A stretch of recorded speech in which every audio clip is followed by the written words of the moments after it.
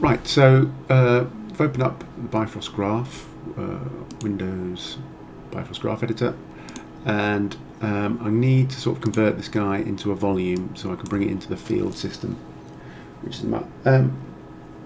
One of the things I should mention is I got pretty much most of the information I needed to do this from this video here,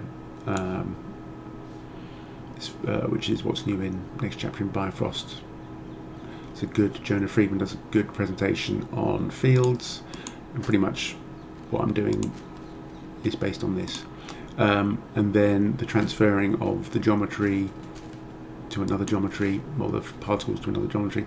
I used this Exploring Bifrost with Paul Smith, episode 15, mixing references together. I think it's this one. Just double check I've got the right one. Hello.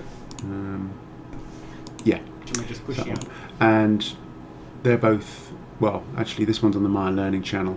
There's a whole load of these. I highly recommend them. The Paul Smith one is an ICE user who starts working his way through working out how Bifrost works. And there's some good stuff in there. So the first thing I need to do is convert this to a volume. So I'm going to drag him into my graph. Have I got any outputs? If I delete them.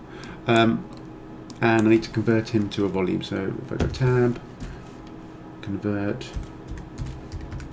to volume, and attach the mesh to the geometry, convert to mesh. I don't want the fog density, I need to store a level set, which will be what we'll read into the field. And just make an output.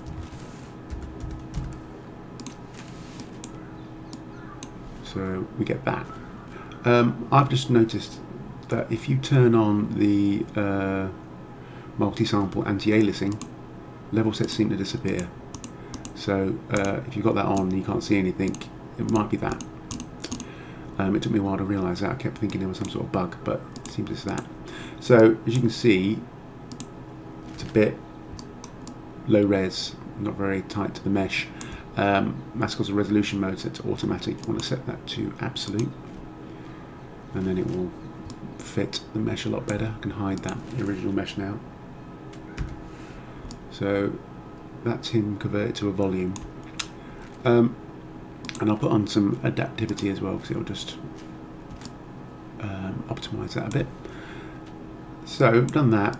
The other thing I want to do is I want to scatter some points over my alien horror thing, because I want to emit from the points that are more evenly spread. So I'm going to use a scatter node, or scatter points node, like that. And I'm just going to plug in the mesh to that one. I'm going to set my scatter mode to blue noise maximal. Actually, let's have a look at the differences. I'm just going to plug that in. So let me unplug that so we can just see it. Is it going to hide that? There we go.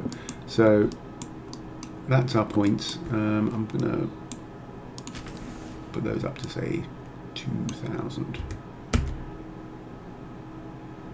There we go. So at the moment they're random, just over the surface, as you can see there. I'm going to change this to blue noise maximal, which is the slowest of all the computational ones, but you can see you get a really nice even spread of them over, and then I can just crank that up a bit more if I want to 5000. You know, just get a nice even spread of them all over the surface. Or you can do blue noise, which is a little bit more noisy, maybe not as massively defined as evenly spread as this one. Does take longer to sort of calculate. So let's just plug that in. And I also want to just take the mesh and plug that out into the output. The reason being is I'm not going to do anything else in this graph. When you convert a mesh to a volume, it does slow up the simulations, or just using the graph in general, because it's calculating this volume at every frame and every time you do a change. But if you only need to do it once, which I do here just on this static mesh, I can do it in this graph and then make a new graph, which I'm going to do now, like that, and then drag in the first graph.